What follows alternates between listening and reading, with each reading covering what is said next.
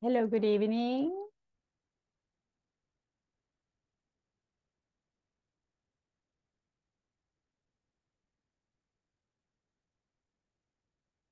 Good evening, good evening.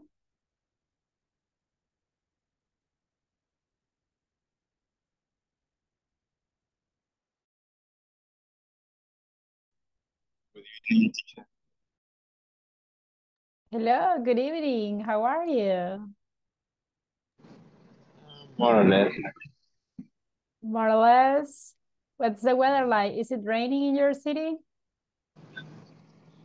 Sí, Oh my gosh. Yeah, I imagine.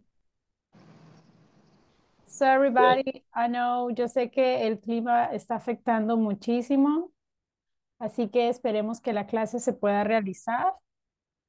Ok, así que welcome everybody, bienvenidos. evening, Miss. Hello, good evening. How are you?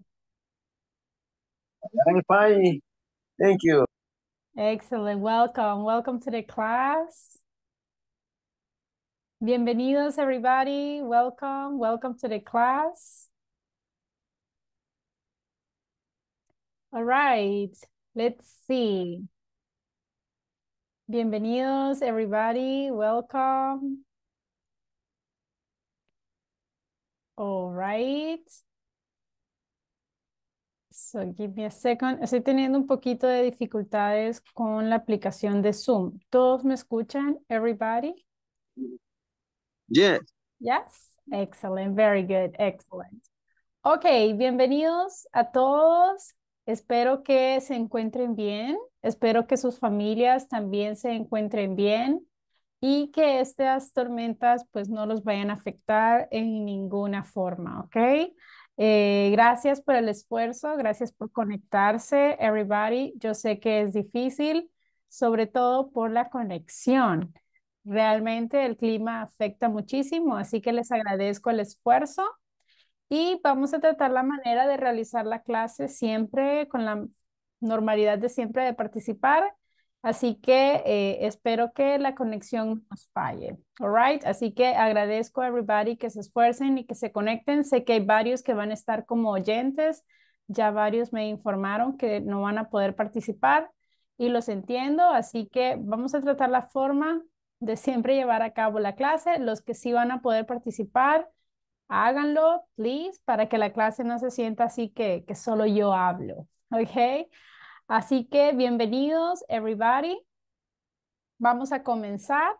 Y si tienen dudas, si no me escuchan o si de repente tienen problemas con la conexión, let me know, please. Now, ¿se acuerdan cuál fue el tema que estudiamos ayer? A ver, ¿alguien? ¿Cuál fue el tema que vimos ayer? ¿Se acuerdan?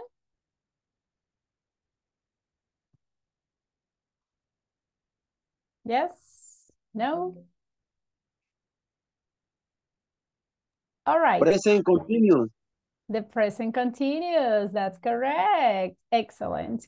So, este día vamos a continuar, everybody, así que comencemos. Les voy a mostrar la presentación. Give me a second.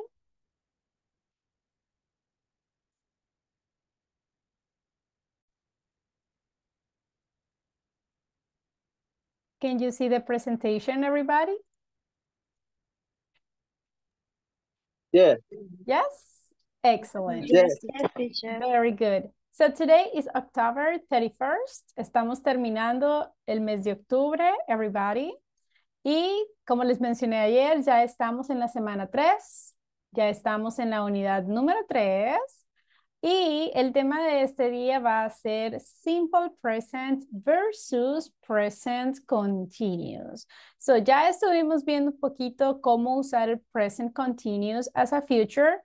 Hoy vamos a estar viendo el contraste, la diferencia entre cuando usamos simple present y cuando usamos el present continuous.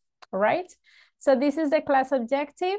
I need a volunteer, please, for reading the class objective. Uh-huh. A volunteer, please. Me, teacher. Hi. Thank you. Go ahead. Okay. At the end of the class, participants will be able to describe activities in the present continuous and in simple present. Very good, exactly. So, vamos a ser capaces, everybody, de hablar tanto en present continuous, así como en el simple present, ¿ok? But, before that, tengamos un pequeño review para ver si se acuerdan de lo que estuvimos viendo ayer. And here we got some sentences. Las vamos a completar, pero primero vamos a ver, si yo quiero usar el present continuous, ¿cuál es la estructura? ¿Qué debo poner primero? Subject. Yes, I need the subject. And then? Verb to be. Verb to be. I need the verb to be. Very good. Después del verbo to be, what do I need? El verbo. I El need a verbo verb. agregándole ing.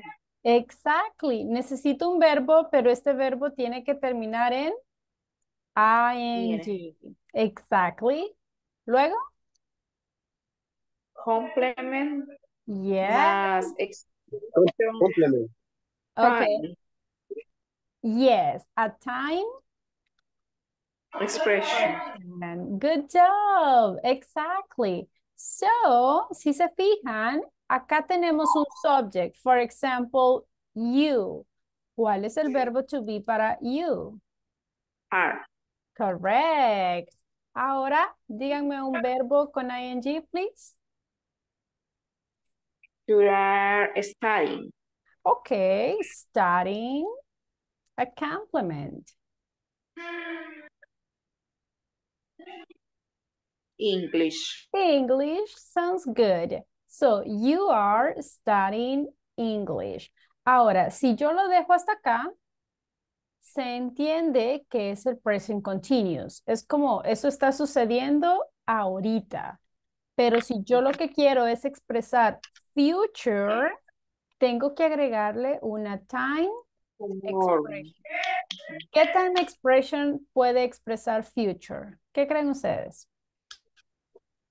Tomorrow. Tomorrow afternoon. Yes, tomorrow, tomorrow afternoon. Excellent. Ahora, esto es una present continuous for future. Ahora, si yo quiero decir, You are studying English tonight. oh, también se puede. Yes. Remember, todas esas expresiones nos representan future. Si yo quiero decir esta oración en negativo, ¿qué tengo que hacer?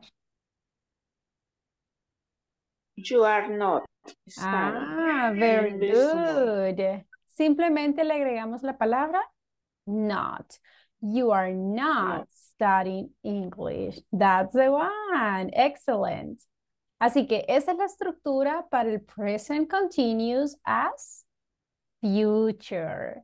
Ahora bien, acá tenemos unas oraciones. Esas aparecen en el manual. Everybody, in the page 30. Vamos a completar estas oraciones. Vamos a colocar las palabras en el orden correcto. Let me open up here. So, look at the first sentence. Is José tomorrow receiving the new workers? So, ¿qué necesito primero? El subject. ¿Cuál sería el subject en esta oración? Mark. In the number one. Estamos en la 1. El subject is José. José. ¿Cuál es el verbo to be? Is.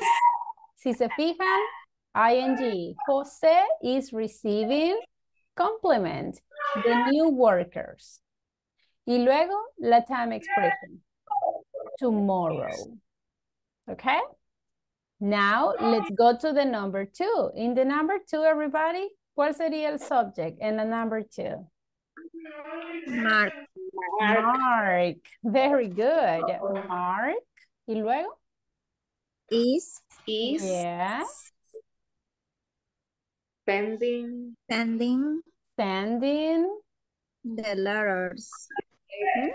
Send them the letters The next week. Next week. next Next week. Very good. Look, acá tenemos present continuous as future. Excellent job. Now let's go to the number 3. What is the subject in the number 3? Jen Jane is Jane is working working on the reports working on the on the reports reports tonight. tonight. Perfect. So, si se fijan, everybody, todos tienen la misma estructura. Si se aprenden la estructura, va a ser mucho más fácil. Number 4. What is the subject in the number 4? Walter Walter is singing. pronunciation. Singing. Signing. Aquí tenemos estos verbos, presten atención. Tenemos el verbo sign y tenemos el verbo sing. ¿Se parecen, sí o no? Yes. Yes. Ahora, el primero se pronuncia sign. ¿Y qué significa sign? Es firmando. Exactly. Y el segundo se pronuncia sing. ¿Qué significa sing? Cantar. Exactly. Very good. So, ¿se parecen mucho? Yes. La pronunciation is different. So, Walter is signing. The check. The check The checks. Today. Today. Perfect. Excellent. Excellent. Let's go for the number 5. What is the subject in the number 5? Marina is organizing the presentation. Very good. The presentation. In the afternoon. That's correct. Very good job. Very good job. All right. Let's go for the last one. Let me put it here. Okay. What is the subject in the last one? Guillermo is going to the bank tomorrow. Perfect. Excellent job. Very good. Very good. So, si se fijan, esa es la estructura que necesitamos seguir. ¿Ok? No olviden, everybody, agregar la time expression. ¿Preguntas hasta acá, everyone? Questions? No. Questions? Okay, let's continue. Ahora, antes de continuar, I'm going to check attendance. So when you listen to your names, please say present. Altagracia Ramírez. Present, teacher. Thank you. Brian Alexis Urbina. Carlos Rodolfo Flores. Present, Miss. Thank you. Cristian Julio César Castillo. Edgar Eliseo Ruano. Germán Gustavo Ramírez. Present, teacher.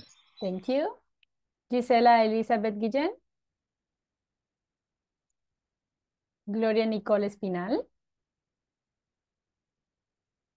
Okay. Jacqueline Yvette Sánchez. Present, teacher. Thank you. Johnny Ismael López. Present, teacher. Okay, very good. Jorge Alberto Melara.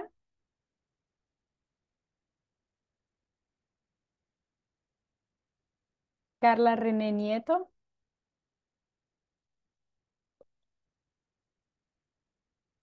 Kenia Guadalupe Moreno. Leidín Zuleima Quintanilla. Present. Thank you. Lisette Yamilet García. Nidia Araceli Hernández. Paola Guadalupe Tobar.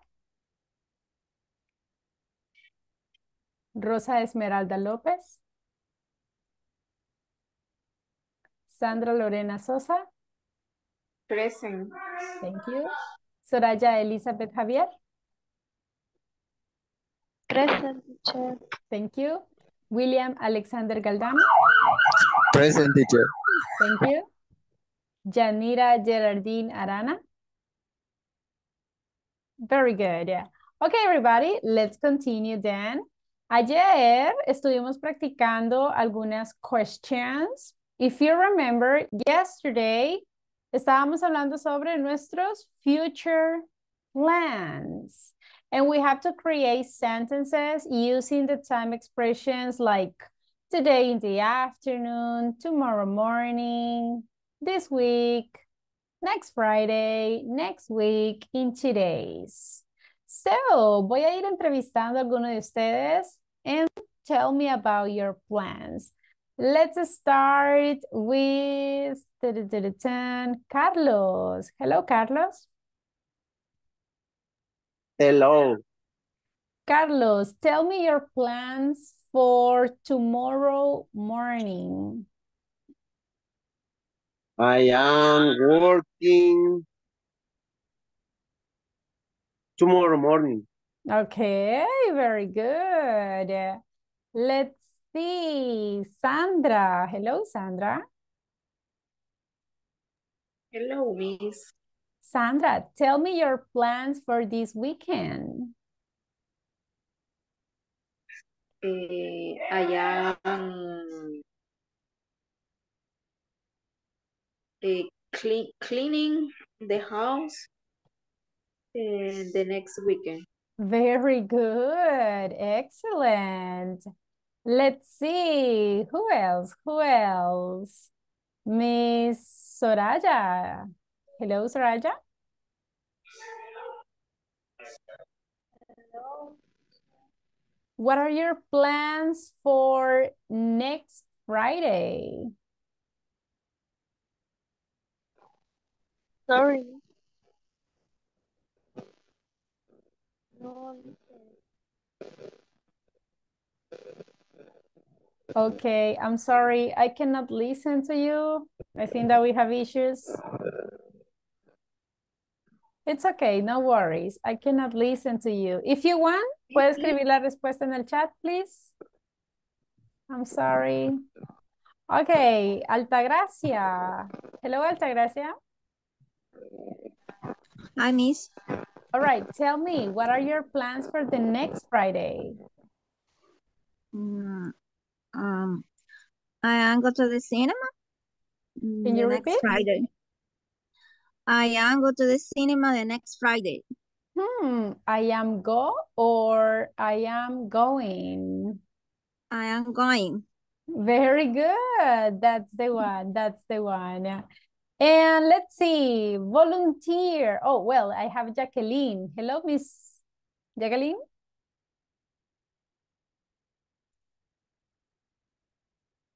Jacqueline, are you there? Okay, volunteer. What are your plans, everybody, in 2 days? What are your plans in 2 days?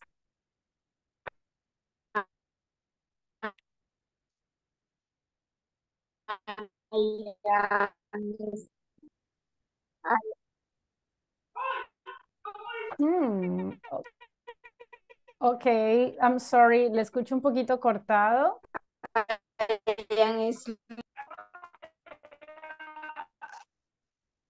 Okay. I am sleeping class today. In 2 days. ¿Y los demás? Everyone? Another volunteer? Remember, in 2 days, ¿qué va a pasar in 2 days? It's November 2nd. ¿Qué sucede en November 2nd?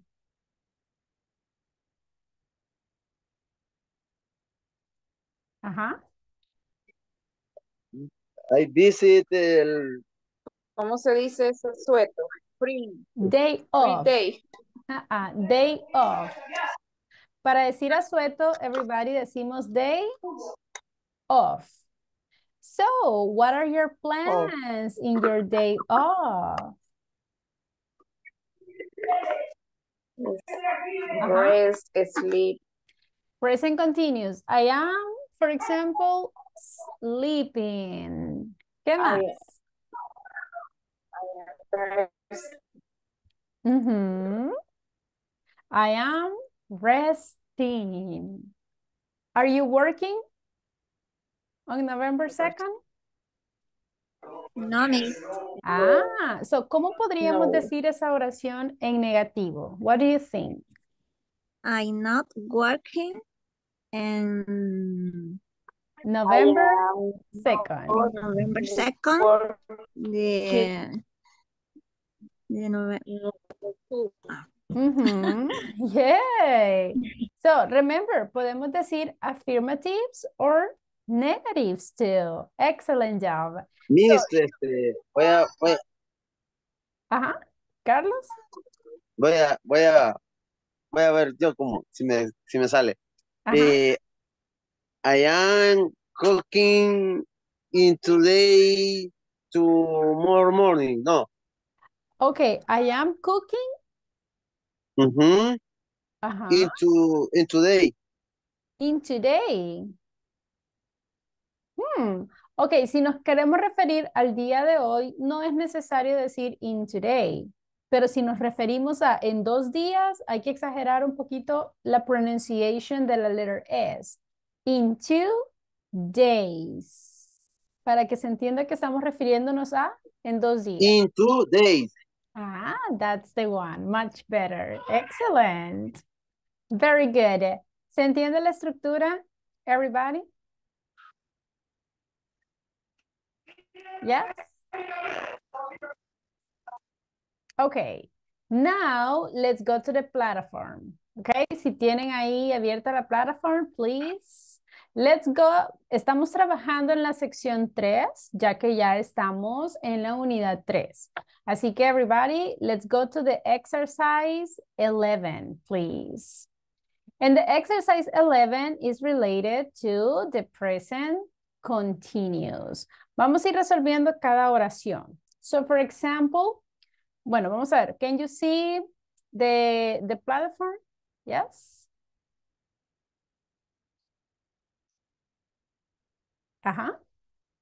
Look at the number 1.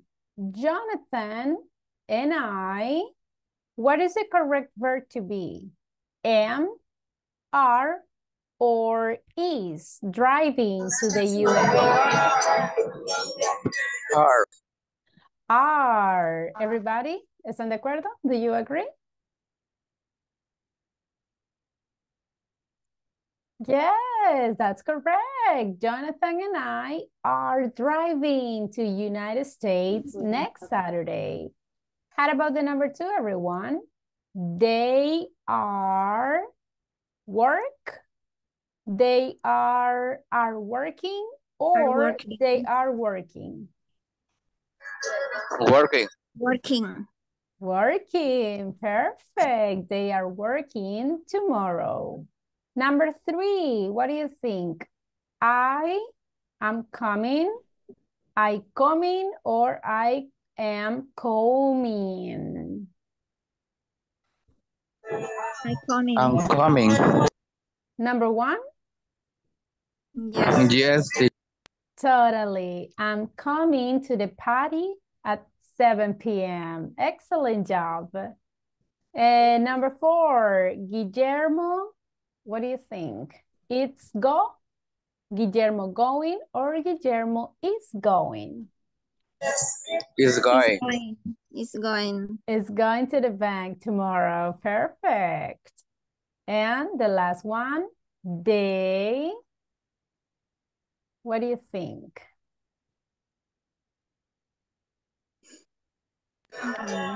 They are having. They are having. Everybody, do you agree? Yes? O Yes. puedo decir de la otra forma, they are having. No, teacher. No, right? ¿Qué pasaba con los verbos que terminaban en E? Delete little e.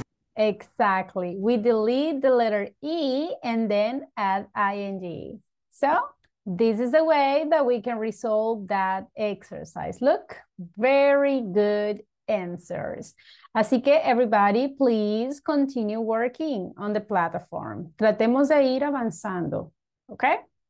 ¿Se entendió este ejercicio? Yes? Perfect. Okay. Now let's continue for the topic that we have for today. Este día, again, vamos a estar viendo el contraste entre ambos tiempos gramaticales. Así que recordemos la estructura. Les voy a mostrar unas pictures y respondamos esta pregunta. What are they doing? Look at the picture, everybody. ¿Qué creen que está haciendo la bebé? The baby, a bottle. Y tengo acá el verbo drink. So, ¿qué está haciendo la bebé? What do you think? ¿Cuál sería el... Is drinking. Ah, very good. Look at this. The baby is drinking a bottle. Good job. Okay. How about the next one? The verb is fish. What are they doing?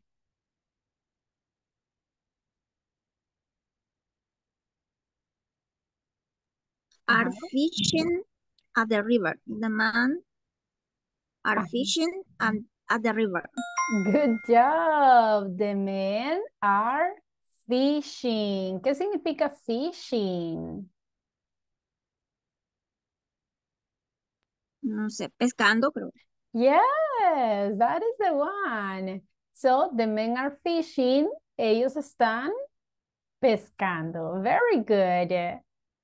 How about this one? El verbo es walk. What do you think? I am walking to the store. Good job. I am walking to the store. Ahora, presten atención a estas oraciones. ¿Estamos usando una time expression para future en estas oraciones, sí o no? No. Not really. Entonces, ¿qué nos está indicando? Si yo digo, I am walking to the store, ¿nos está indicando que la acción está sucediendo ahorita o nos está indicando future? It's now. Exactly. It's happening right now. Very good. Okay, let's continue with the next one. Look at the next picture. What is she doing? The girl.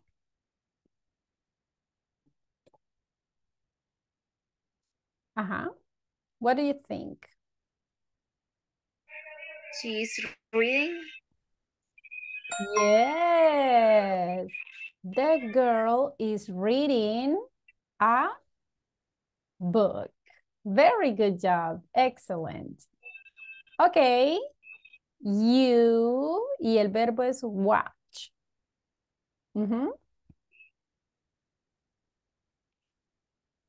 What do you think? What is the sentence here? You are watching TV.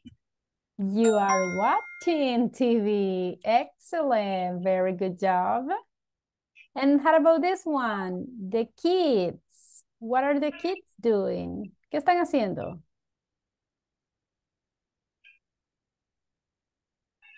The kids are playing soccer. Good. The kids are playing soccer. So, todas estas oraciones nos están indicando present continuous, es decir, acciones que están pasando ahorita. They are doing it right now. Very good. Now, the idea is to see the contrast. ¿Cuál es la diferencia de cuando usamos simple present y cuál es la diferencia de cuando usamos el present continuous? Ahorita vamos a ver un pequeño diálogo donde vamos a ver las dos tipos de oraciones, en simple present y también en el present continuous. This conversation, everybody, is in your manuals, in the page 31st. Así que nos vamos al manual, please. Page 31. So, I'm going to read the conversation y luego voy a necesitar voluntarios para que también lean. Así que, microphones, please. Presten atención a la pronunciation, please, everybody. Here we go. Empezamos con Ryan. Good afternoon, Raúl. What are you doing right now? Good afternoon, Ryan. Well, I am planning a video conference. Oh, the conference with the new team in San Salvador? What is our team doing right now? Yes, it is. They are getting ready for the conference in the meeting room. I see. What time do you usually get to your workplace? What's the first thing you do? I usually arrive at 6:30 a.m. and the first thing I do is to check my emails. And you? Well, I arrive at 7 or 7:30. It depends on the traffic. My first activity is to pick up the letters. So, I need 2 volunteers for reading. Who wants to read?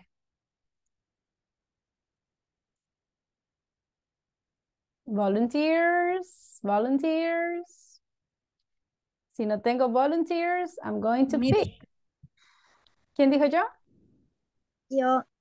Miss Altagracia, usted va a ser Ryan. Very good. ¿Quién más? Come on, let's participate. Only the girls. Okay, Carlos, you will be Raúl. Okay? Action, go ahead. Good afternoon, Raúl. What are you doing right now? Good afternoon, Ryan. Well, I am planning a video conference. Oh, the conference with the new team in San Salvador. Sorry. Oh, the conference with the new team in San Salvador? What is our team doing right now? Yes, I did. They are getting ready for the conference in the meeting room. I see.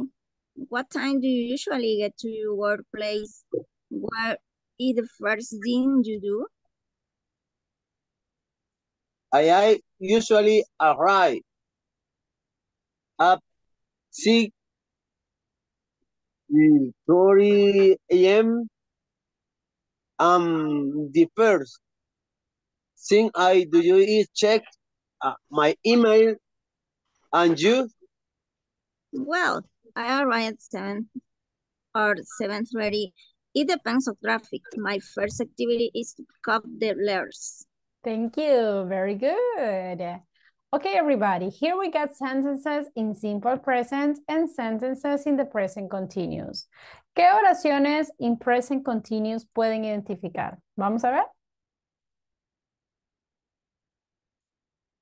Present continuous. ¿Qué oraciones están en present continuous? What do you think?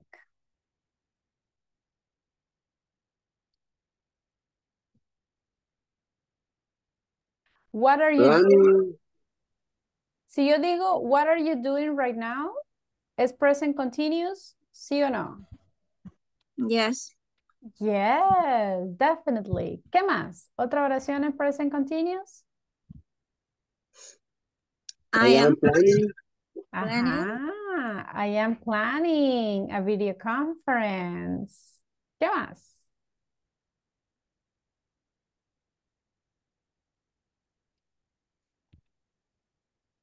¿Otra What oración? is our team doing right now? Good job. What is our team doing right now? ¿Qué más? Yes, I did. They are reading. They are Ready for the getting. conference in the meeting room.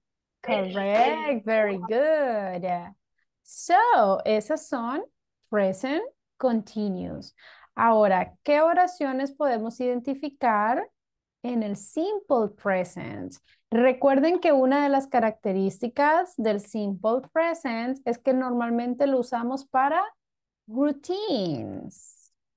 Y si yo estoy hablando de mi routine, es muy común usar, ¿cómo se llaman estas palabritas? ¿Se acuerdan? Usually, never, always, sometimes. Frequency adverb. Good job. Frequency adverbs.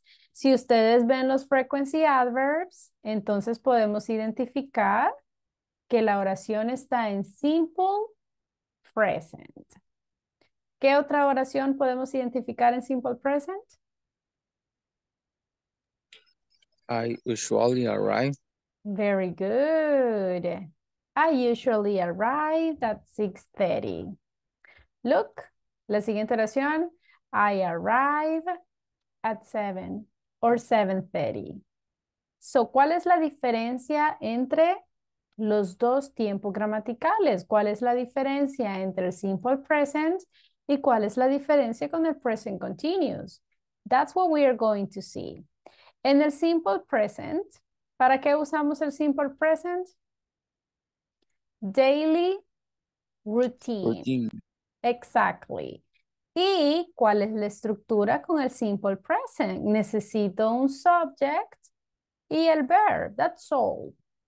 Lo más común, como les mencionaba, es tener un frequency adverb. So, imagínense, ¿creen que puedo decir algo como I am never playing?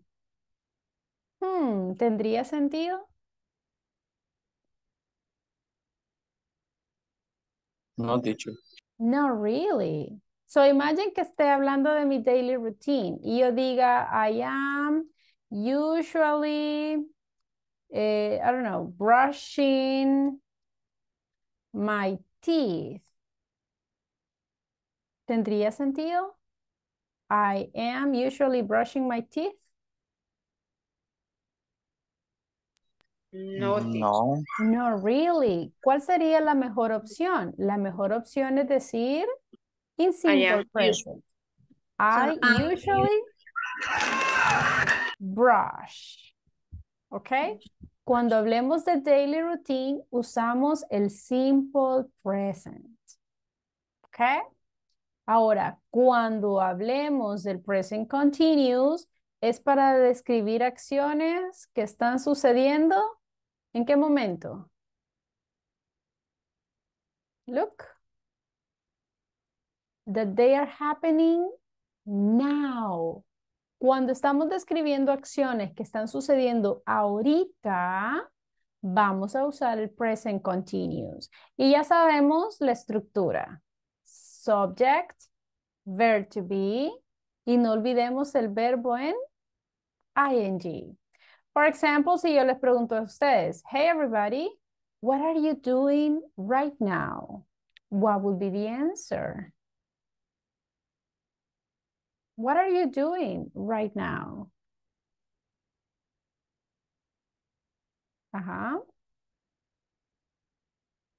I am. A ver, ¿qué están haciendo ahorita? What are you doing right now? Can you give me examples? Listen and the teacher. Very good. I'm listening to the teacher. Very good. ¿Qué más? What are you doing, everybody? ¿Qué están haciendo ahorita?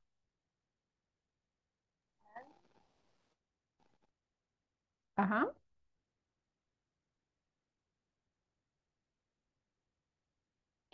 I am, for example,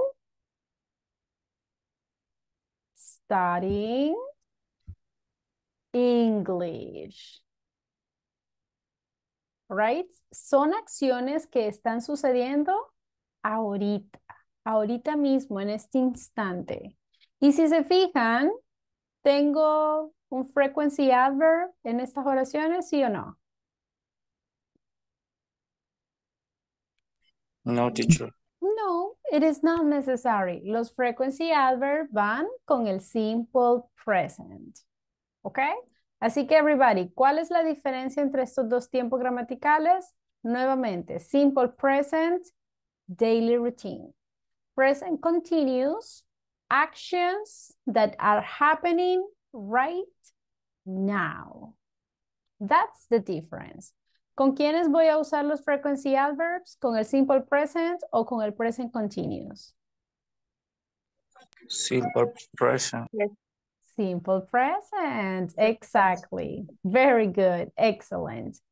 Ok, ¿copiaron las diferencias, everybody?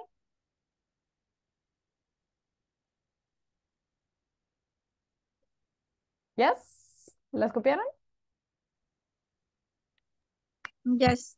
Yes, excellent. Okay, let's move on. Here we got some examples. Esto aparece en sus manuales, everybody. So veamos las diferencias entre uno y el otro tiempo gramatical. Comencemos here con el simple present. Simple present, dijimos que era para daily routines o también para general information. Look at the first example. I check my emails every morning. Si yo les pregunto, ¿qué hacen en el trabajo a ustedes? Everybody, ¿qué activities realizan en su trabajo? ¿Me van a decir usando el simple present o responderán usando el present continuous? ¿Qué creen ustedes? ¿Qué activities realizan en el trabajo? What do you do in your job?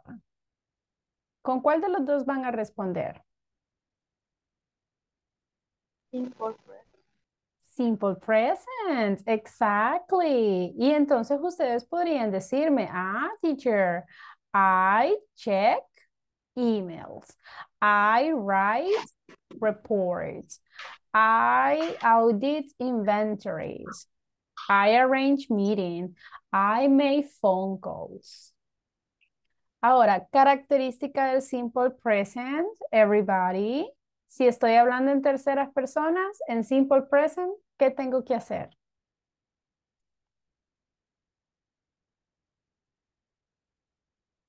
Ajá. Agregar la S. Agregar la S en el verbo. Correct. Exactly. We need to add the letter S.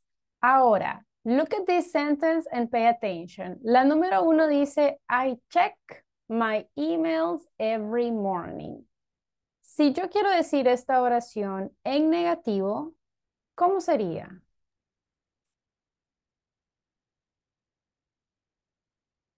I check my email every morning. En negativo, ¿cómo sería? What do you think?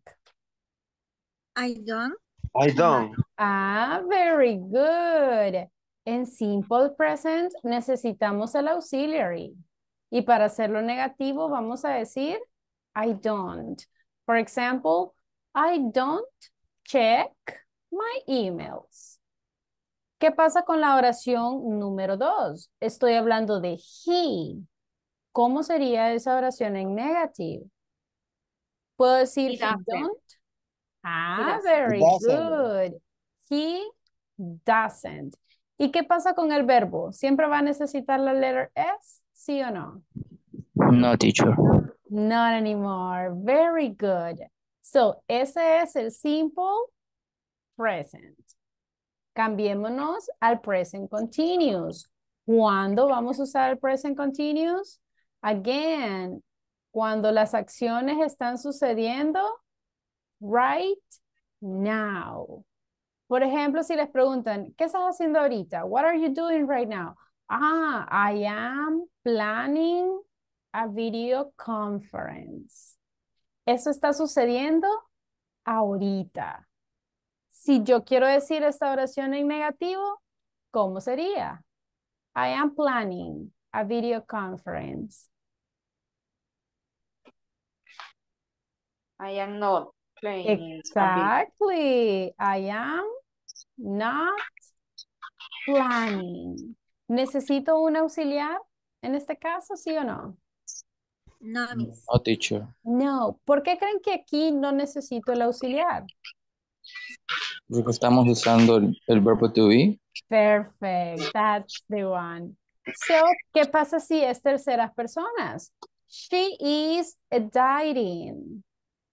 ¿Cómo sería en negativo? She is not. He's not. She's not. Perfect. So, it doesn't matter if it is third person. Si yo tengo el verbo to be, no necesitamos auxiliary. ¿Entendido, everybody? Yes. Yes? So, esas son las diferencias entre el simple present y el present continuous. Así que, be careful, everybody. Okay? So, cuando hablamos de un tiempo gramatical, siempre necesitamos time expressions. Ya vimos las time expressions que podemos usar para el future. Ahora veamos la diferencia. Veamos las time expressions que podemos usar en simple present.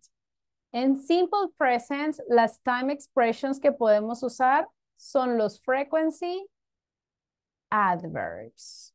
Por ejemplo, si ustedes ven una oración que dice always, decimos, esta oración va a estar en simple present. ¿Ok?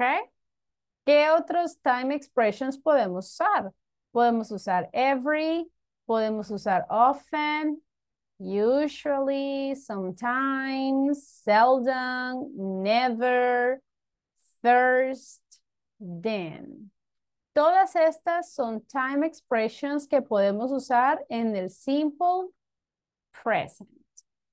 Si estoy hablando en simple present, ¿creen que puedo decir tomorrow? ¿Sí o no?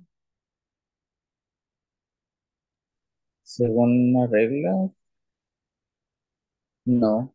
No really, right? Porque tomorrow es para future. Imagínense, tiene sentido si yo digo, I wake up early tomorrow. ¿Tiene sentido, everybody? I wake up early tomorrow. Yo me despierto temprano mañana. No really. Remember, tomorrow es más para future. Así que las time expressions que podemos usar son los frequency adverbs. Ahora, con el present progressive. ¿Cuáles son algunas de las time expressions que podemos usar con el present progressive? Remember, ahorita nos estamos refiriendo al present progressive de algo que está sucediendo right now. Está sucediendo la acción en este momento, no en el future. So, ¿cuáles podemos usar? At the moment. ¿Qué significa at the moment? En este momento. Exactly. Estas dos frases, de hecho, son exactamente lo mismo. At the moment or at this moment is the same. Nos referimos a en este momento. So, imagínense, ¿qué está pasando en este momento? Podríamos decir, it is raining at the moment. ¿Qué estoy diciendo aquí?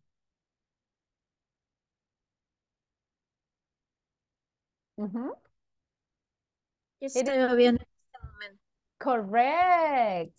¿Está sucediendo esta acción en este momento? ¿Está sucediendo ya, sí o no? Yes, Yes. teacher. Yes, exactly. Eso nos indica que está sucediendo right now. ¿Ok? So, en este caso, at the moment sería la time expressions. Aquí no podríamos usar simple present. Imagínense que yo les diga, it rains at the moment. No se podría porque este es simple present. Veamos otra time expression. Otra time expression que podemos usar es today. ¿Qué significa today? Ahora. Ahora. O también podemos decir hoy. ¿Ok? ¿Cómo diría hoy en la mañana?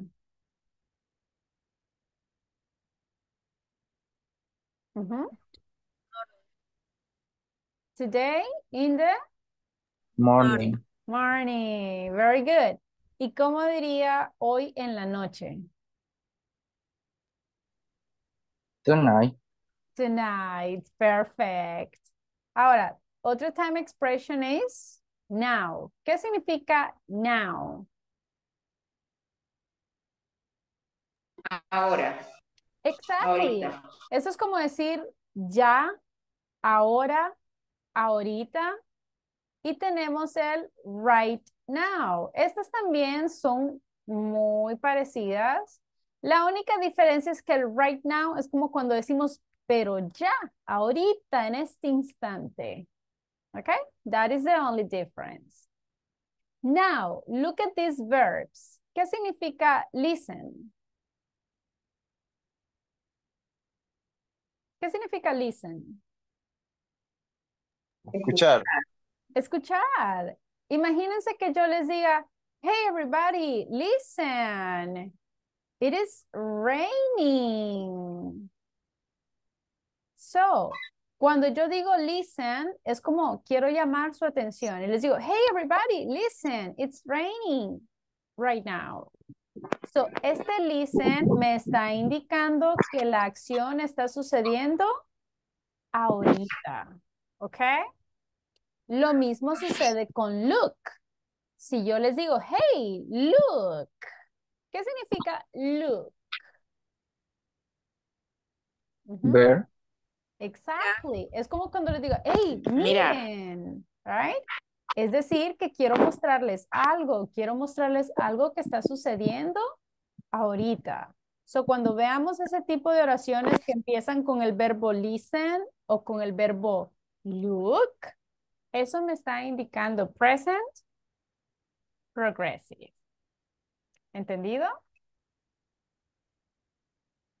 También podemos usar expresiones como this summer. ¿Qué significa this summer? Este verano. Correct. Y si en lugar de verano yo quiero decir invierno y quiero decir este invierno. De winter. This winter. Very good. So everybody, estas son las time expressions que podemos usar para cada tiempo gramatical. ¿Se entiende, everybody, la diferencia entre cada time expressions? Yes? Yes, miss. ¿Las copiaron? Yes. Yes? Okay, let's continue then. Let's have a quick practice.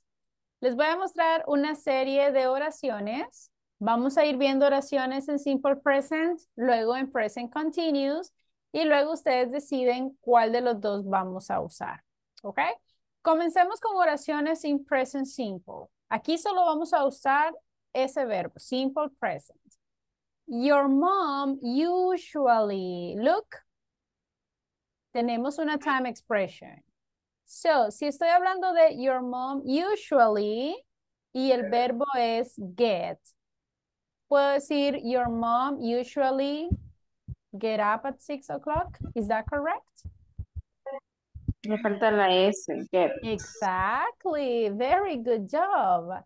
Hay que agregarle la S porque estamos hablando de third person.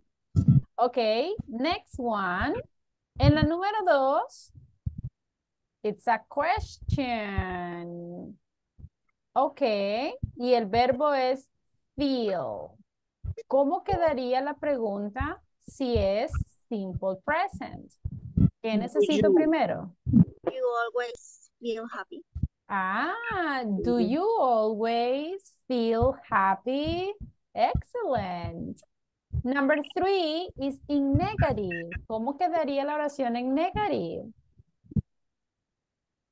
They don't. Ajá, they don't.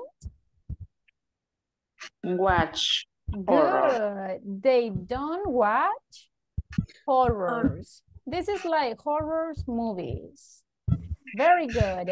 Next one is a question. What is a question here? Does Does she she Okay, does she? visit visit? friends? Good job. Si se fijan, terceras personas. Por eso decimos does. Does. Number 5.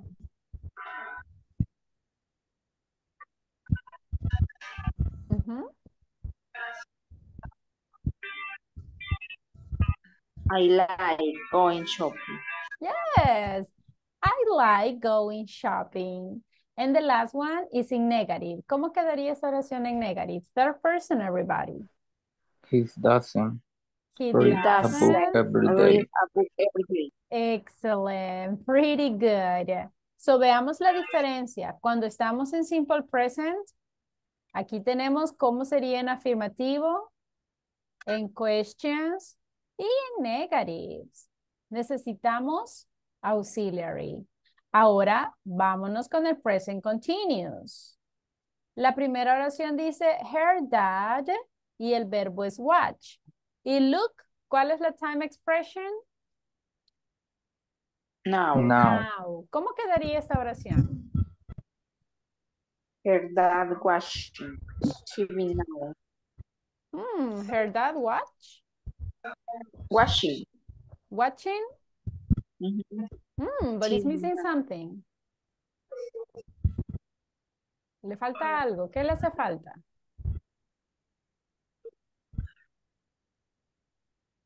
Is watching. Ah, very good. Her dad is watching TV now. Ahora, si fuese una pregunta, ¿necesitaría el auxiliary, everybody?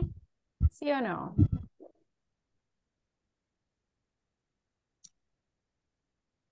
No. No. Not really. Are they? Ah, very good. Are they? Walking the dog. Very good. Are they walking the dog? Perfect. How about in negative? Means, ¿qué dice esa sentence? La number 2. Are they walking the dog? Are they walking the dog? Es como, ¿están paseando el perro? Ah, okay. ¿Están ellos paseando el perro? That is the question. Now, number 3, everybody, in negative. ¿Cómo sería el present continuous in negative? We are not They are not. listening to music at the moment. Very good. We are not listening to music at the moment. Perfect. Ahora, tengo una question, pero en terceras personas. ¿Cómo quedaría? Is he? Is he? Swimming? ¿Puedo escribirlo así? ¿Está correcto? Swimming. Es doble M. Double M. Very good. So, is he swimming? Very good. And the last one? I am I am going to school today. Excellent. So, present continuous, ya vimos en affirmative, questions in third person, and in negative. Ahora, veamos las siguientes oraciones y ustedes me dicen si voy a completar la oración con un simple present o con un present continuous. For example, la primera dice, we, a book now. This is present continuous. Ok, present continuous. ¿Cómo quedaría la oración? We are reading a book now. Very good. Excellent. How about the number 2? We sometimes a book. Present simple. Sería present simple or present continuous? Present simple. Ok. ¿Cómo quedaría la oración? We sometimes read a book. Good job. Ok. ¿Cómo sabemos si vamos a usar present continuous or simple present? Las time expressions. En la primera tenemos now. Quiere decir que esa oración está sucediendo en este momento. Por eso tenemos que usar present continuous. En la número 2, ¿cuál es la time expression? Sometimes. Sometimes. Y sabemos que sometimes es un frequency adverb. ¿Con quiénes uso frequency adverbs? Simple present. That's correct. Excellent. Okay, siguiente. Let's go for the number 3. He. Present continuous. Okay. ¿Cómo quedaría la oración? Negative. He's not watching TV at the moment. Good. He's not watching TV at the moment. Si se fijan, time expression, at the moment. How about the number 4? He's not watching TV on Sunday. He is not watching TV on Sunday. Interesting. ¿Qué creen ustedes, everybody? Si yo digo on Sunday, ¿es para present continuous o para simple present? Present continuous on Sunday. Future. Very good. Ahora, look at this, everybody. Si yo digo, he's not watching TV y uso Sunday, sí puedo usar el present continuous siempre y cuando esté hablando del future. Pero, remember, ahorita no estamos hablando del future. Ahorita estamos usando el present continuous como algo que está sucediendo right now. So, si yo digo on Sunday, ¿estaría sucediendo ahorita? No. No. No, really. Entonces, ¿cuál sería la mejor opción? He doesn't. He doesn't Very good. He doesn't watch TV on Sunday. Excellent. Very good job. Remember, aquí ya suena más como una routine. Number 5. ¿Cómo quedaría la number 5? I, to school every day. I am going to school every day. I am going. Are you sure? No. ¿Puedo usar every day? ¿Cómo quedaría la oración? I go. I go. Yes. Aquí necesitamos simple present. ¿Por qué? Porque dice every day. Si yo digo every day, ¿es porque está sucediendo ahorita, sí o no? No. No, right? Exactly. How about the number 7? I, to school now. I am going. I am going, Ahí sí, I am going, exactly. I am going. Exactly. Estamos diciendo now. Está sucediendo en este momento. Eso es lo que se tienen que fijar. La time expression es la que les va a indicar si usar present simple o si usar present continuous. Number 7. Her mom always listen to music. ¿Qué creen ustedes? Listens to music or is listening to music?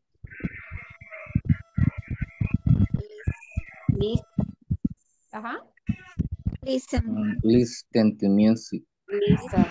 Like this? Sí, tenemos una frecuencia. La S. Thank you. Exactly. Her mom always listens to music. And how about the number 8? Her mom, to music now. Listening. Mom is Listening. Very good. Her mom is listening to music now. Exactly. Very good. ¿Se entiende, everybody, cómo podemos identificar el simple present y el present continuous? Yes? More or less. More Bueno, or yes. less? Ok, hagamos otra practice. Don't worry. Aquí esta se les va a hacer más fácil. Look at this one. Les he sombreado así como las palabras claves, okay? Las time expressions. So, in the number one says, Lillian and George always, ¿qué creen ustedes? Always have lunch or always are having lunch? Are Have. Are having or have? Remember, si decimos have es present simple. Si decimos are having es present continuous. Entonces, ¿cómo quedaría esta oración? What do you think? Simple present, no tenemos Por present porque tiene Por- have, Ah, always. ¿cuál es la palabra clave acá? frecuencia adverb. Exactly, very good. Okay, in the number two, I read or I am reading a book now. I am reading a book now. I am reading. Yes. I am reading. ¿Por qué? Está Está sucediendo. sucediendo ahora. Exactly, very good. Number three, he goes or he is going to work by bus every day. He goes He to goes. work by bus every day. Always to work by bus. Good. Okay, they run or they are running every Saturday. Wrong. They run. Yeah. ¿Está sucediendo ahorita?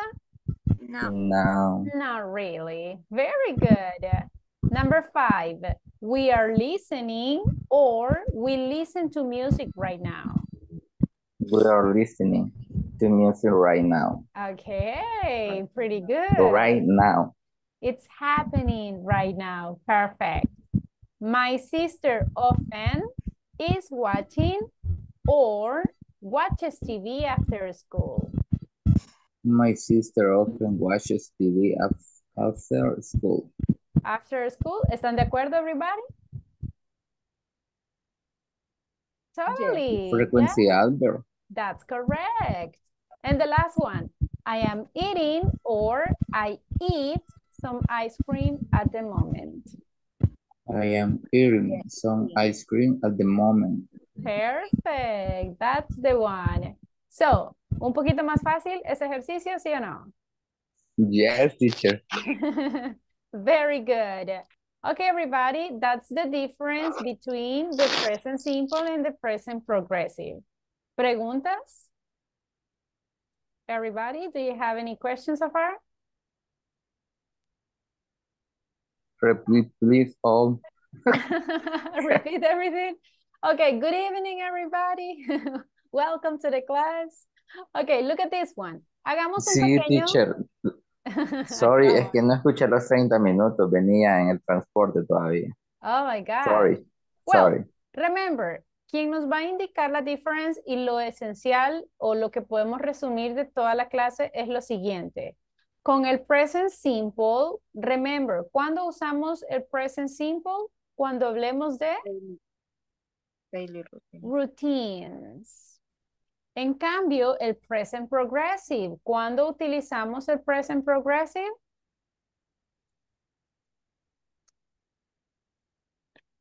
It's happening. Cuando están pasando las cosas en ese momento. Exactly, están sucediendo ahorita. Right now.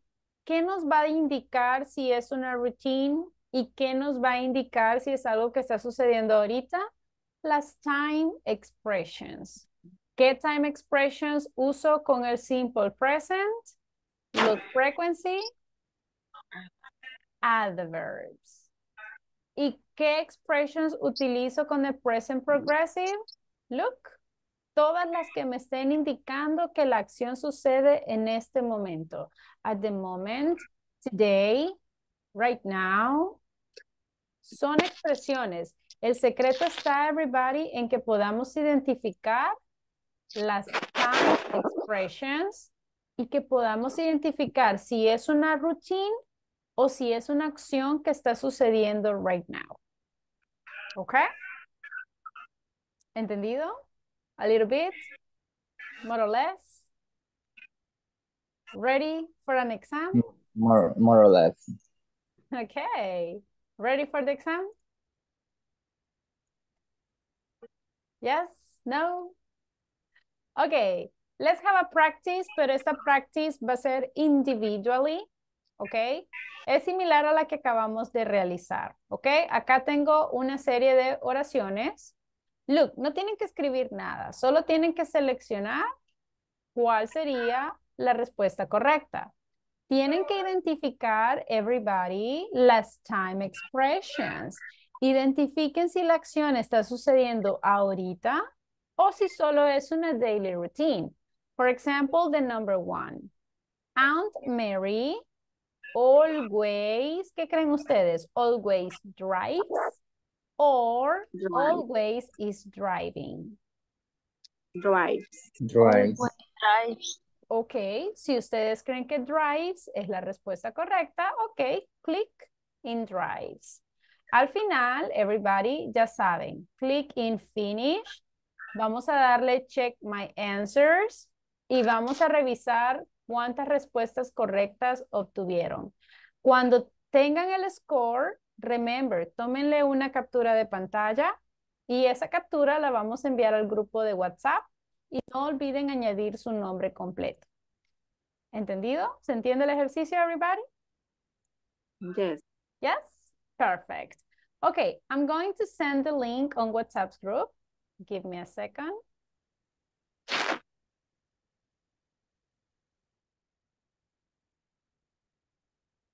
Ok, les envié el link al grupo de WhatsApp y también se los estoy enviando aquí en el chat de Zoom. Así que, everybody, open the link and complete the exercise. Para este ejercicio tenemos 10 minutos. Así que, everybody, lean con cuidado, please. If you have a question, just let me know.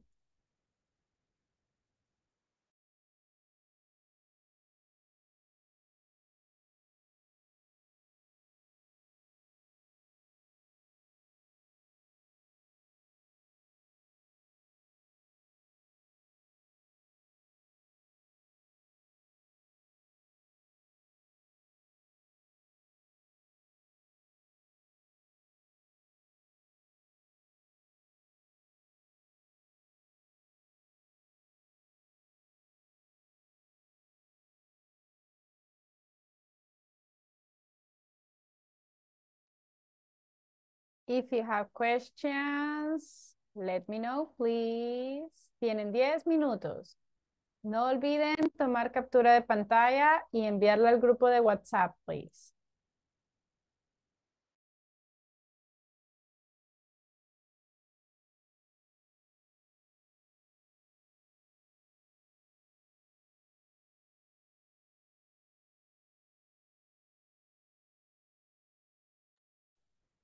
Si hay una palabra que no entiendan, también tell me. I will help you.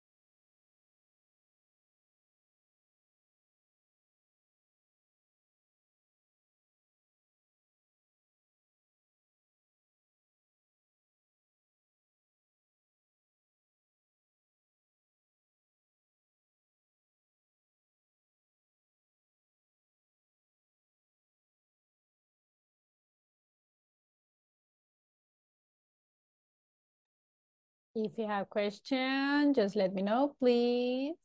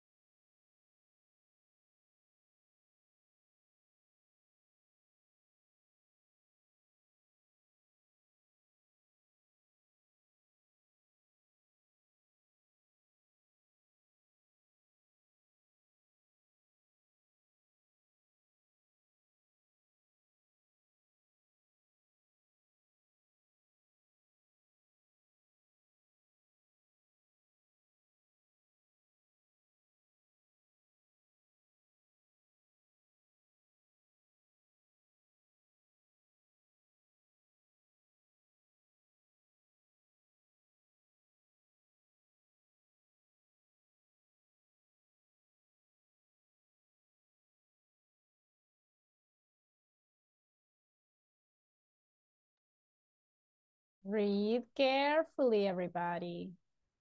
Recuerden, trate de identificar cada time expressions. 5 minutos. 5 more minutes.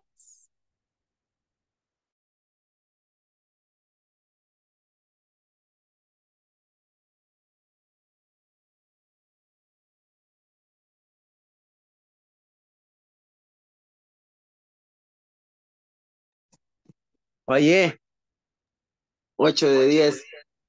Oh, so far so good. Excellent.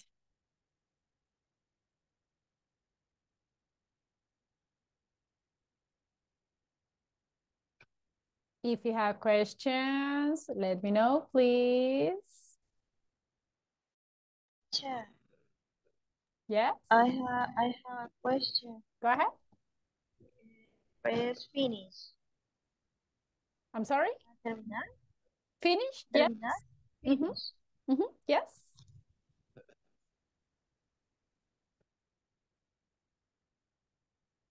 All right. Veo que algunos de sus classmates ya terminaron. Very good.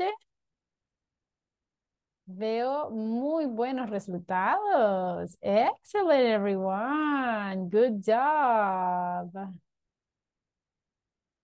Very good. Very good.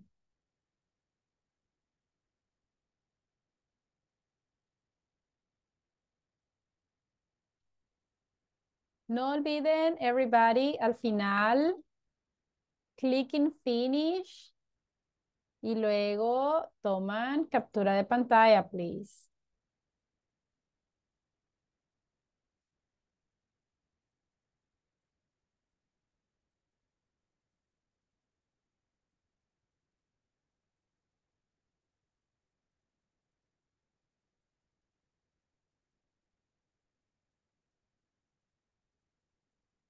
Very good. I can see muy buenas notas. I like it. Excellent job.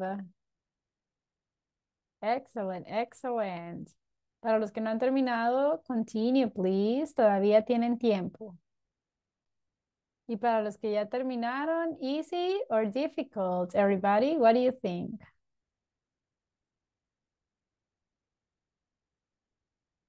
More or less. More or less. Easy, but I don't understand when in the sentence the dog. The dog. What is it? No sé, creo que es la 15. La cuestión de que yo entendí que como dormí en la noche, o sea, no lo está haciendo ahorita, pero Ah, o sea, ahí sí me perdí. it's okay. De hecho, en esa oración, vamos a abrir el ejercicio nuevamente. Ok, si se fijan, my dog sleeps o my dog is sleeping in the garage at night. Actually, ambas se pueden. En este caso, lo estamos viendo. Remember everybody, si yo quiero decir en la noche, right? Puedo decir in the night. No, right? No podemos decir in the night. La preposición correcta es Tonight. at night. Entonces, si yo digo en la noche o por la noche, at night, es como que si esté diciendo tonight. ¿Ok? Si lo vemos desde esa perspectiva, se entiende que cuando yo digo at night, es como que en la noche. Es decir, hoy en la noche. Ahora, si lo estamos viendo como una daily routine, que por las noches él duerme en el garage, entonces también se puede aceptar que es un simple present. En este caso se las voy a valer. Ambas tendrían sentido, tanto si decimos sleeps, así como si decimos is sleeping. De ambas formas se puede. Very good job. Tengo 10. So, yes, of course. Veo que algunos también se me estaban equivocando. Creo que era en la de los flamingos. So, I love flamingos or I am loving flamingos. So, what do you think? Remember que en este caso hay verbos que no mucho se van con el ing. For example, si yo digo I love flamingos, ¿qué significa eso? Que me encantan los flamingos, right? Esa es una general truth o como una verdad. Pero si yo digo I'm loving, ¿cuál sería la traducción? Estoy amando. Ah, this is like yo estoy amando, right? O, yo estoy amando los flamingos, pero tengo la time extension aquí. No. Not really. So, por lo tanto, no me está indicando que la action is happening right now. Ahora, that's why the best option in this case is simple present. Okay? Así que, everybody, remember, el secret is the time expressions. So far, so good. Veo que se sacaron buenas notas. Así que, everybody, excellent job. Very good, very good.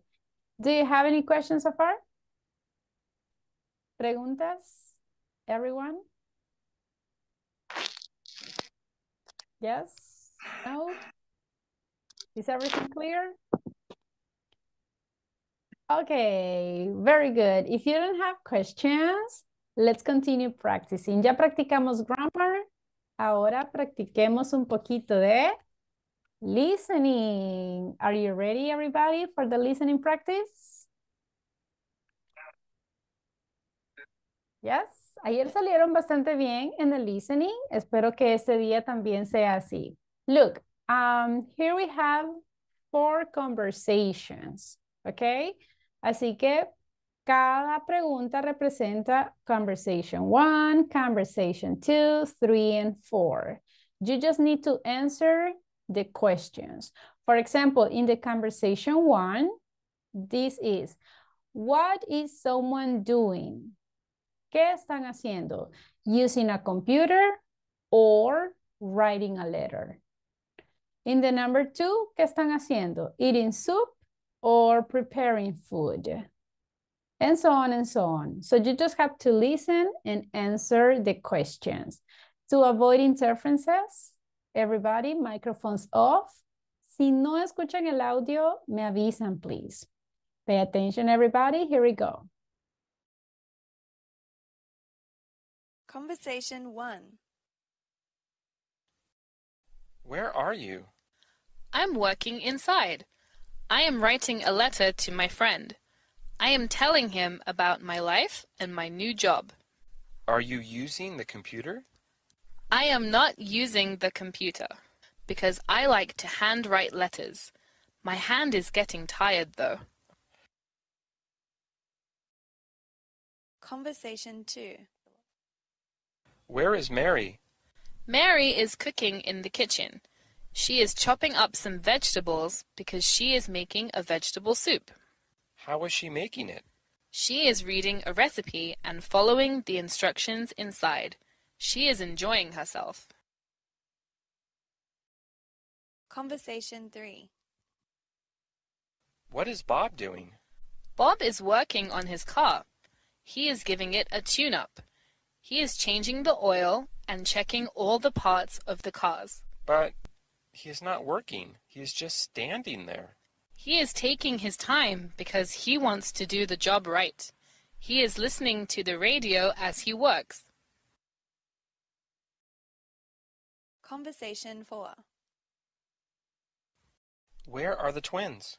They are playing outside. They are playing soccer with their friends. They are using the front lawn as a soccer pitch. Are they having fun? They are having a lot of fun. They are exercising, so they are burning lots of energy. I think they are trying to lose weight.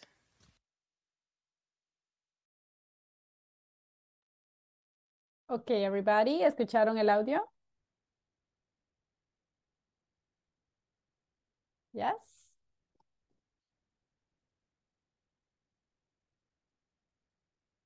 Hello? Again. Again? Do you want to listen it again? Yes.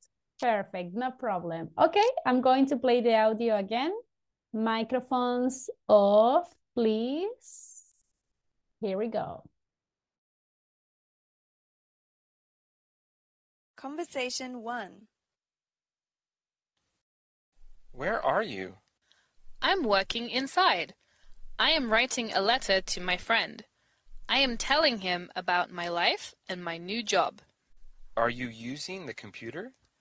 I am not using the computer because I like to handwrite letters. My hand is getting tired though. Conversation 2. Where is Mary? Mary is cooking in the kitchen. She is chopping up some vegetables because she is making a vegetable soup. How is she making it? She is reading a recipe and following the instructions inside. She is enjoying herself. Conversation 3. What is Bob doing? Bob is working on his car. He is giving it a tune-up. He is changing the oil and checking all the parts of the cars. But he is not working. He is just standing there. He is taking his time because he wants to do the job right. He is listening to the radio as he works. Conversation 4. Where are the twins? They are playing outside. They are playing soccer with their friends. They are using the front lawn as a soccer pitch. Are they having fun? They are having a lot of fun. They are exercising, so they are burning lots of energy. I think they are trying to lose weight. Okay. Do you have the answers, everybody? Ready? All right, let's see. Conversation 1. What are they doing? Using a computer or writing a letter? Writing a letter. Writing a letter. Writing a letter. Are you sure? Yes. Everybody, ¿están de acuerdo? Do you agree? Yes. Yes, that's the correct answer. Very good job. Number 2, what are they doing? Eating soup or preparing food? Preparing food. Preparing food. Everybody, ¿ustedes qué opinan? Eating or preparing? The correct one is preparing food. ¿Y qué están preparando? They are preparing soup. Excellent. Number 3, what is he doing? Turning up a car or working quickly? Turning up a car. Yes, that is the correct one. Si seleccionaron turning up a car, you got the point. Number 4, playing sports or watching soccer? Playing sport. Playing sports? Yes. ¿Seguros? Yes. Yes, that is the one. Excellent. Very good job. So everybody, how many correct answers did you have? 4. 4. Very good. ¿Y los demás? ¿Cuántas respuestas correctas, everybody? 2. 2, okay. ¿Y los demás? 3. Ajá. 3. Ok. ¿Cómo sintieron este audio? Easy, difficult, 50-50.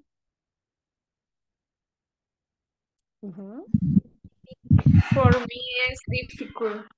Difficult, okay. Difficult. So, remember everybody that little by little. Si se acuerdan el primer día, como el primer audio que tuvimos fue como que, difficult, right? Pero ahora ya poquito a poco lo vamos mejorando, ¿ok? Obviously, es como difícil entender cada una de las palabras, right? Es como entender una por una. So that is difficult, but it is not impossible. Así que tratemos siempre, everybody, no nos rindamos. Y como siempre les recomiendo, everybody, tratemos de siempre practicarlo, ¿ok? Siempre tratemos la manera de ir escuchando music in English, tratemos de escuchar movies in English, si van a ver series también, tratemos de verlas in English, ¿ok? ¿Se entiende? Everyone? Yes, miss. Questions? Do you have any questions so far? No? Okay. Now ya practicamos grammar. Ya practicamos listening. ¿Qué nos falta, everybody? Any idea? Speaking, of course. Ok, vamos a practicar un poquito de speaking. Yo sé que ahorita hay bien poquitos, así que please tratemos de participar todos, everybody. Vamos a practicar estas questions. Remember, aquí hay questions in simple present y también hay questions in present continuous. What is the first thing you do when you get to your workplace? ¿Qué estoy preguntando aquí? Any idea?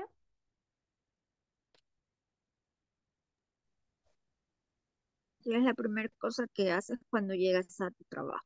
Exactly. So everybody, ¿qué creen ustedes? ¿Lo vamos a responder con simple present or con present continuous? What do you think? Present. Simple present. En este caso es más como una routine. Very good. What are some activities you are doing this week? Present simple or present continuous? What do you think? Si estamos usando, yes, si estamos usando this, ¿se acuerdan? This summer, this winter, this week. Esa sería present continuous. Ustedes tienen que darme una oración utilizando present continuous. For example, I am cleaning my house this week. Okay?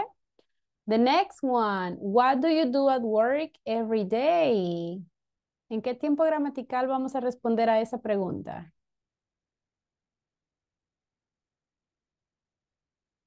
Ajá. Simple present. Correct. Very good job. What activities do you usually do on Monday morning? Mhm. Espérate. Usually, simple present or present continuous? Everyone, what do you think? Ajá, si estoy diciendo usually. Simple present. Correct, exactly. And the last one, what are some activities you are doing at the moment? Present continuous. Present continuous, exactly. So everybody, la idea es que respondan estas preguntas, ok? Practice with your classmates.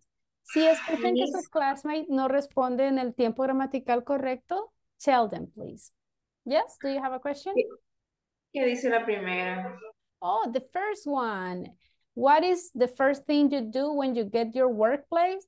¿Qué es lo primero que haces cuando llegas a tu trabajo? Otra pregunta, everybody, que no se entienda bien.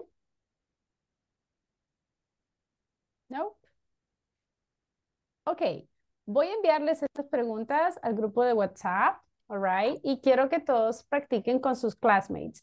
Remember, everybody, vamos a tratar la manera de responder usando el tiempo gramatical correcto. So, si hay que responder con simple present, usemos oraciones en simple present. Si hay que responder con present continuous, ok, usemos oraciones con present continuous. Okay, I'm sending the questions on WhatsApp groups. Por ahí se las envié. Vamos a ir a los breakup rooms y let's see. Okay. Vamos a ver, tengo varios oyentes, everybody, pero espero que puedan participar, everyone. Okay, give me a second. Ok, let's go to practice. Entremos a los breakup rooms. A partir de este instante, full English, please. Let's go to work.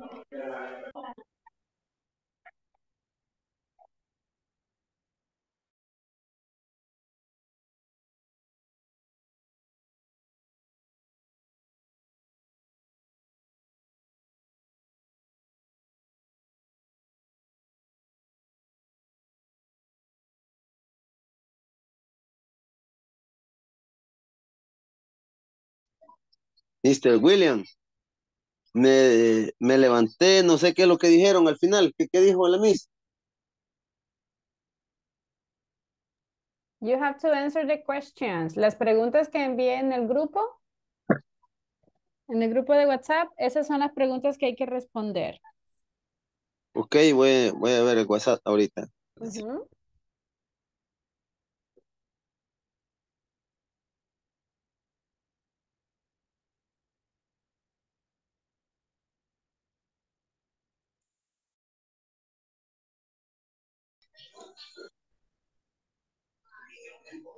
Permítame que voy a ver.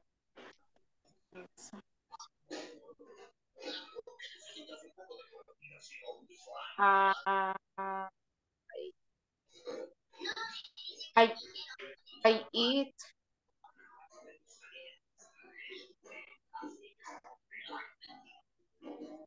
Lo primero que tú haces cuando llegas a tu trabajo.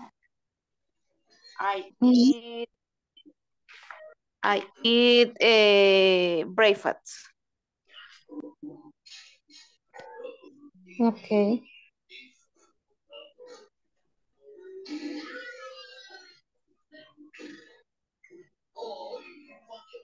Esmeralda, what is the first thing do you when you get to your workplace? I drink coffee.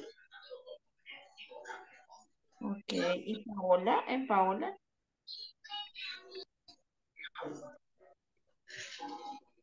I like the computer. I Like. No sé, es que no sé cómo se pronuncia de cómo encender. Encender la computadora. Ajá. I own the computer. I own the computer. Pienso yo, on es encendido. Turn on. Turn on. Turn on. cómo? Ahí se le envía en el chat. Ok. Um, eso sería I tour the computer.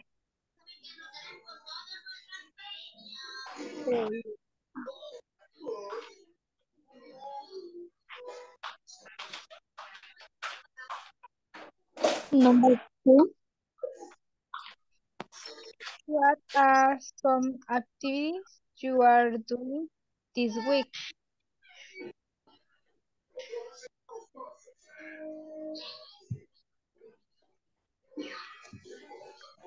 I work, sleep, I working. Porque está diciendo del futuro. Tenía que agregarle un ejemplo. esta semana. Ajá. Ajá. Sería usarle el present continuous. Present continuous, sí, tiene razón. Pues I am working, sleeping, studying, cooking.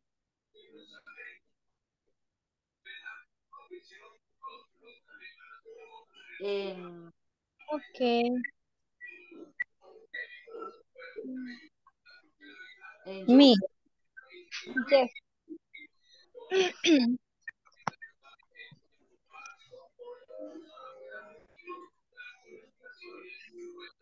Ajá. Go, Paola. Go ahead. Ay, espérame. Ok. Sería I ¿qué va? I working this week. Acuérdate que tiene que llevar el verbo I am. Sí, tiene razón. I am working this week. I am listening to music this week. I am listening. I am quiero ver. Ahí se me fue la palabra. No, solo eso. Okay. Bien. ¿Qué dice Miss Paola? Esmeralda. On Monday, Mr. Char. On Monday Morning. Lunes en la mañana. Yeah. And you organize meeting. Organize meeting. I am organize meeting on morning. Monday morning. Okay, next question. What are some activities you are doing at the moment? I am English class at night. Okay. Can you Can you please? Can you ask me question? Listen. Can you ask me question, Mr. Char? Okay. Number 1. Okay. What is the first thing do you get to your workplace? I check report. I check the payroll. I check the mails. Okay. Number 2. What some activity you are doing this week?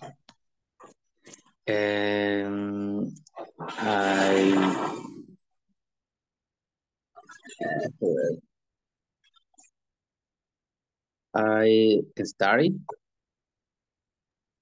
Very I good. studied this week.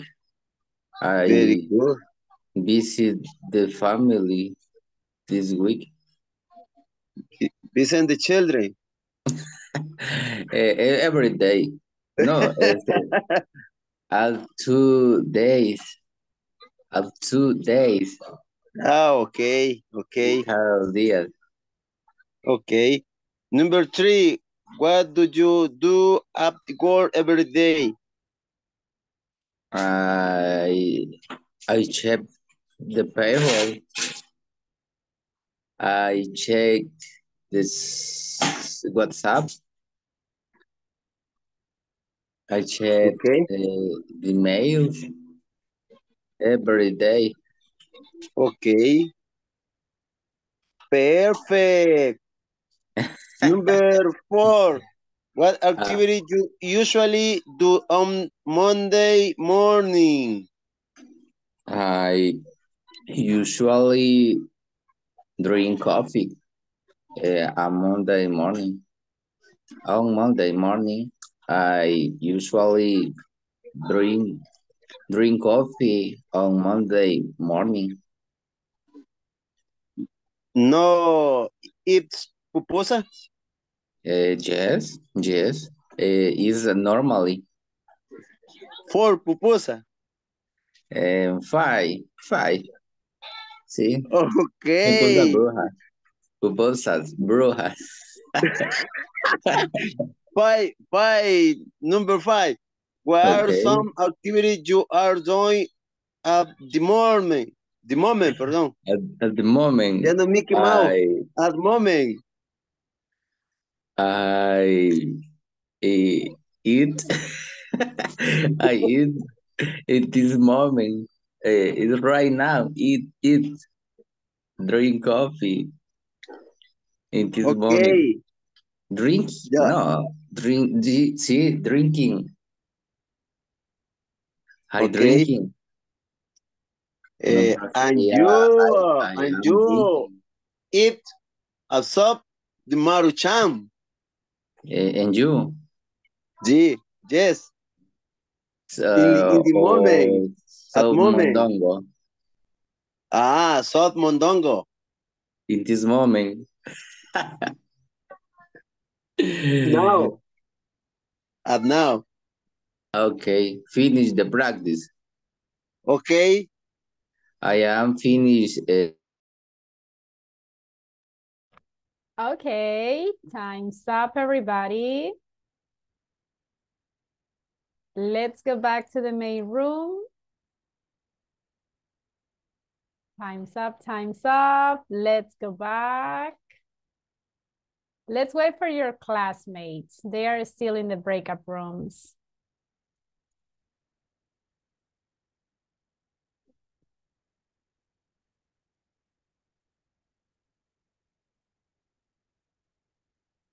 Okay, time's up.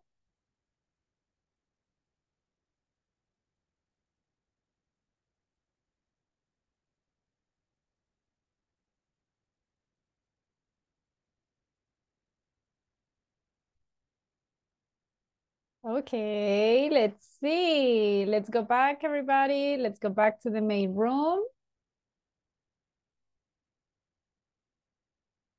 Okay, how was the practice? Easy?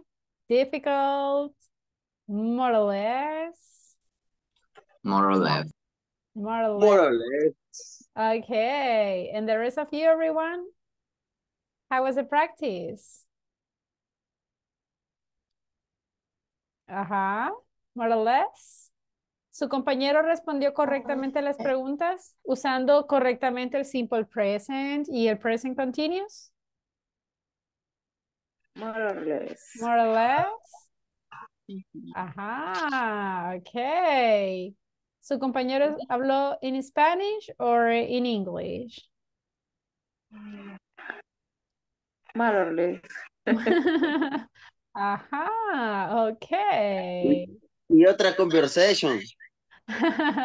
Okay, but look at this one. Hay dos cosas que me han gustado de los grupos en los que estuve escuchando. Número uno, me gusta que se estén corrigiendo entre ustedes. Estaba escuchando ahí a las señoritas que de repente alguien se equivocaba y le decía, no, right? Esa tiene que ser en present continuous. Y hasta le explicaban por qué, right? Ah, porque dice esto y esto. O si de repente se les olvidaba ahí un verbo, le decían, le ayudaban. So, eso está súper bien, everybody. Me encanta que se estén ayudando mutuamente. All right. And number two, también estuve escuchando grupos que suena como una conversation, right? Se estaban riendo, sonaba bien natural. Y esa es la idea, everybody. Recuerden que el propósito al final de la clase, ¿cuál es? Hablar el idioma, ¿ok? Poder tener una conversation in English. Ese es el propósito. Así que si de repente ustedes en el breakout room se ponen a platicar con sus classmates y se ríen, it's okay, siempre y cuando se mantengan en inglés, ¿ok? Ahí de repente estaban hablando hasta de la sopa de mondongo, no sé qué tenía que ver eso con las questions, pero... Mr. Char. Lo que íbamos a hacer, lo que me estaba diciendo que iba a hacer ahorita, ¿va? So, Y but sopa de mondongo, ¿va? Sopa de mondongo. mondongo soup, Come, but that's mondongo Good good. soup. beer. Exactly. So, eso es lo bueno. I mean, pueden ir hablando de otras cosas y eso está bien. De eso se trata una conversation. Así que, everybody, excellent job. Ahora, pequeños detalles que tenemos que tener cuidado. En los grupos estuve escuchando ciertas oraciones y hay que tener cuidado con esas oraciones. Por ejemplo, si yo digo, I am organized. ¿Está correcta esa oración, everybody? What do you think?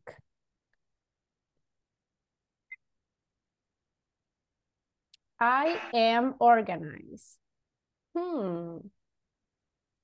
Digamos que en este caso, su classmate estaba hablando de right now. ¿Puedo decir I am organized?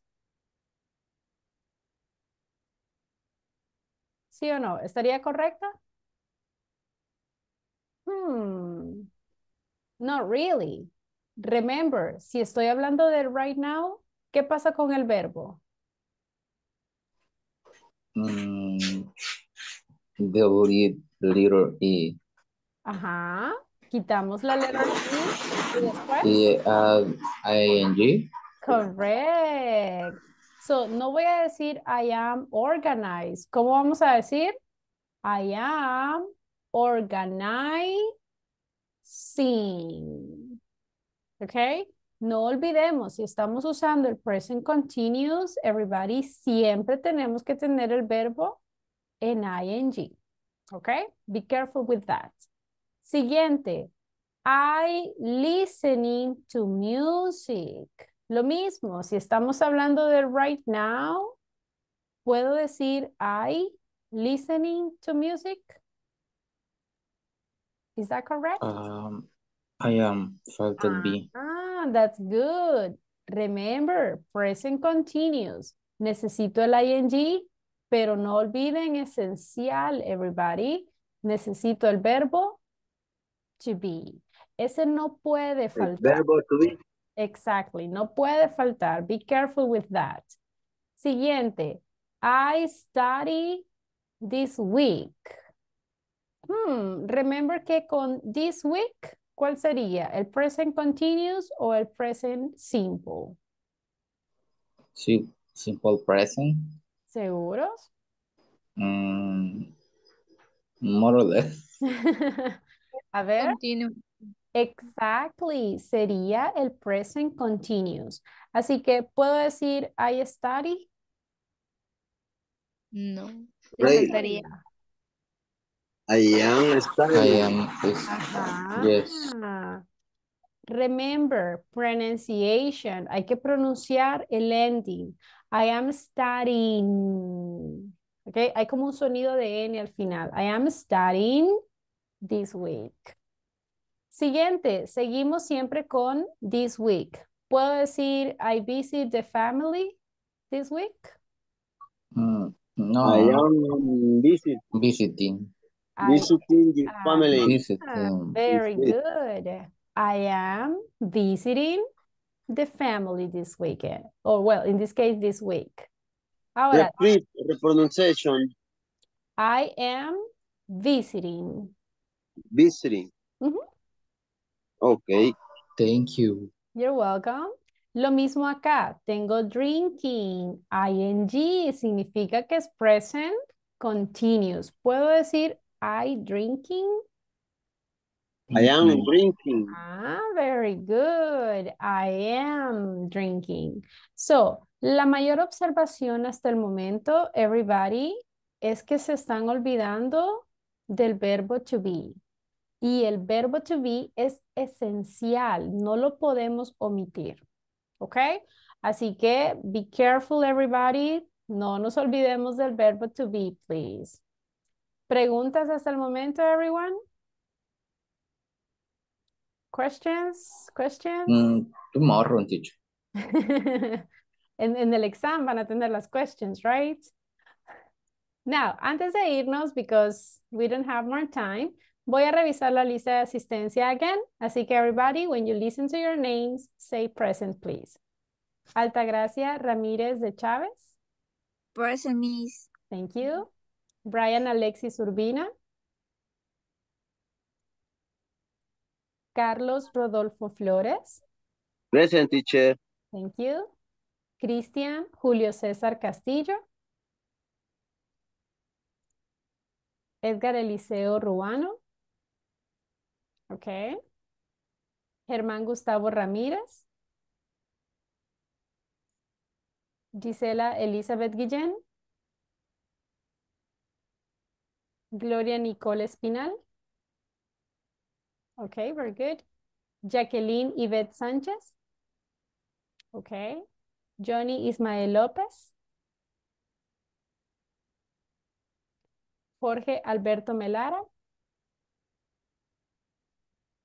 Carla René Nieto. Okay. Kenia Guadalupe Moreno. Leidín Zuleima Quintanilla. Present. Thank you. Lisette Yamilet García. Nidia Araceli Hernández. Paola Guadalupe Tobar. Present, teacher. Thank you. Rosa Esmeralda López. Present, teacher. Thank you. Sandra Lorena Sosa. Soraya Elizabeth Javier. Present, teacher. Thank you. William Alexander Galdamos. Present, teacher. Thank you. Yanira Gerardine Arana. Okay, very good. So everybody, listen. Hoy no vamos a tener winner por el hecho de que está lloviendo y la connection pues no es muy Miss, buena para todos. cuando se salgan quiero hablar con usted. Oh, sure. Al final. Okay. Gracias, Mr. Chair. Bye, bye. All right. So, No se da everybody... resentido. Okay, just remember everybody, please, traten de avanzar en la plataforma y practiquen las últimas questions que estuvimos practicando en el speaking. Ahí se las envié en el grupo. Please practice, porque mañana se las voy a preguntar, ¿ok? Para ver si todavía se acuerdan del tema. Así que, everybody, this is all for today. Gracias por el esfuerzo que hicieron de conectarse. Sé que el clima no ha sido fácil, pero thank you, everybody. Have a wonderful night. See you. Take care. Bye, bye. See you Congrats today, Mr. tomorrow. Chair. Good night. See you tomorrow. Good night, everybody. See you tomorrow. Bye-bye.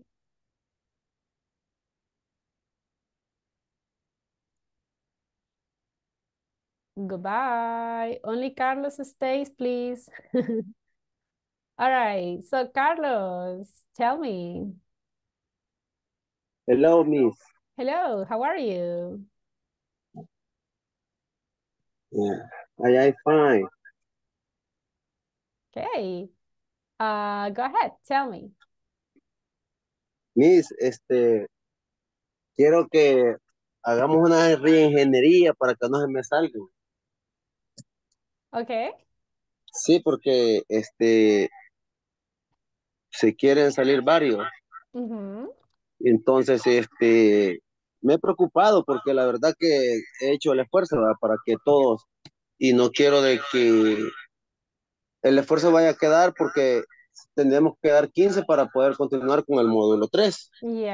Entonces, prácticamente se me quieren salir como unos 7, Ujú. ¿Y cuál es el ¿verdad? motivo? El motivo es de que se sienten muy cansados, dicen, ¿verdad? Y ¿Por el horario? el horario, pero el problema es que yo tengo algunos que estudian en la universidad, como William, Esmeralda, ¿verdad? Entonces Gustavo. Entonces, lo que yo no quiero es de que, o sea, acuérdense que That's true. es una beca y la verdad yo me he sentido bastante complacido también con su metodología. Nos hemos ido adaptando y sí, me ha gustado porque mira las 4 áreas y eso es bastante bonito, ¿verdad? Entonces, yo la verdad es que necesito que veamos ahí qué podemos hacer para que no se vayan Yes. no se vayan a derrotar antes del tiempo, pues. Look, la verdad es que es bien difícil. Para serle honesta, este ha sido de los grupos con menos participación en la clase que yo he tenido en toda mi larga carrera de Historia. teacher. Sí, es difícil. De verdad trato de hacer una clase dinámica para que ustedes participen y que no se me duerman. Yo sé que el horario es bien difícil, right? Sí. Entonces, no se me ocurre realmente qué más poder hacer, porque si las Ujú. personas se mantienen con micrófono apagado y que no quieren participar, es bien difícil obligarlos, right? Porque ya he intentado querer motivarlos a que participen Fíjate que, mencionándoles por nombre y ni aún ujú, así lo hacen. Entonces, yo los fíjate entiendo, que entiendo que el otra, horario sea difícil. otra alternativa que yo estoy viendo ahí con la Liga Echeverría y Carla Lemos es que integrar otros que tienen un nivel que han estudiado en academias aparte, ¿verdad? Y que les hagan la prueba para poder formar el grupo, ¿verdad? Yes. Entonces que les hagan el examen. Esperemos, pero Ujú. de antemano yo agradecerle porque en realidad he sentido el progreso de muchos, ¿verdad? De hecho, aquí está presente mi Sosa y sí, con el gran esfuerzo le está entendiendo bastante aquí. También ahí se ha quedado Yanira también. Yanira eh, no quería continuar del módulo 1 a porque sentía que no comprendía tanto por el horario. Yo sé, pero Ujú. acuérdese que es cuestión de actitud, ¿verdad? Yeah. Depende cómo uno agarra el idioma. Pero la verdad es que yo me siento complacido con su clase, ¿verdad? Entonces yo también he aclarado muchas cosas que estaba allí en la oscuridad, ¿verdad? Que me confundía, pero ya me Yeah. quedaron claros. Entonces, Alright. eso es lo que le quería decir. Yo voy a Yeah, tratar mañana tratemos, ya, ujú, ahí tratemos, ustedes son compañeros de trabajo, creo que las mejores motivaciones la pueden dar entre ustedes, right? Y tratemos de motivar a sus classmates, recordarles del por qué lo hacen, recuerden el objetivo que quieren lograr, eso es lo que tienen que tratar de recordar y platique ahí con sus compañeros y pregúnteles por qué quieren aprender inglés. Recuerden ese objetivo y eso los va a ayudar a motivarse nuevamente para que no abandonen. Y recuérdeles que ya estamos en la semana 3, ya esta es la clase 12, así que ya nos faltan poquitas. Recuerde que el curso solo tiene 20 clases, entonces sí, ya nos falta poquito. Entonces dígales eso, dígales ya falta poquito, una semanita más. Así que hagamos el esfuerzo de terminar este nivel y más adelante motivarlos a que se vayan a inscribir. ¿Ok? ok, good Very good. night. Thank you. Okay, Carlos. Good night. See you No, tomorrow. see you tomorrow. Bye.